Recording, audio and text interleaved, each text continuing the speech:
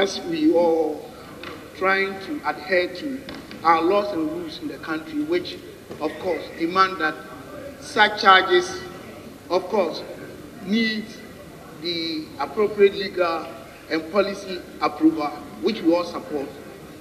I think some of the comments, I'm quite not happy with them, because my senior leader of the opposition party knows clearly that under this regime, I'm a member of the finance committee, he's talking about, we've taken steps to deal with all these challenges. He knows.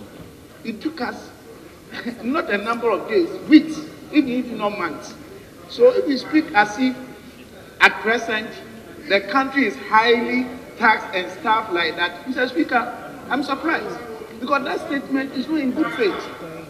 Do we have a time we say taxes are high or low? It depends on the fiscal space situation of our country, and he knows that. Mr. Speaker, what I can say is that I think we need to refer this so that the minister in charge will be given the appropriate opportunity to come and answer questions on that. But if we say that it should be just tomorrow, we don't even know his situation now. I think as a house, we need to adhere to the needed balance when it comes to our political interests and state issues. Other than that, I think I support what he's saying. But the fact that he's saying that the country is becoming over highly taxed and stuff like that, I always refer to them that between 2014 and 2016, 26 tax items were either introduced or increased. So they shouldn't talk about that. Mr. Speaker, tax issues once and for all, we need to deal with them in our country, because it's one of the issues destroying our country. When NDC they are in power and they are introducing taxes, MPP will say no. When MPP they are in power and the NDC will say no, and the public will follow them. So we are failing to apply the needed methodology and policy direction and options in managing our fiscal policy. And then when we borrow to say that to GDP, so what do? How do we finance our programs?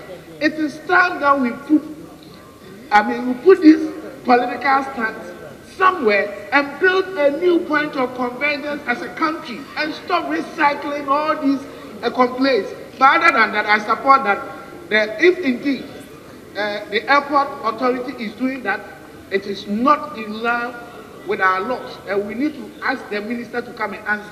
But in doing so, let us eschew all forms of political interest as definitional elements that will draw in unnecessary complaints and debates that will not be very functional to what we want to do as a country. Thank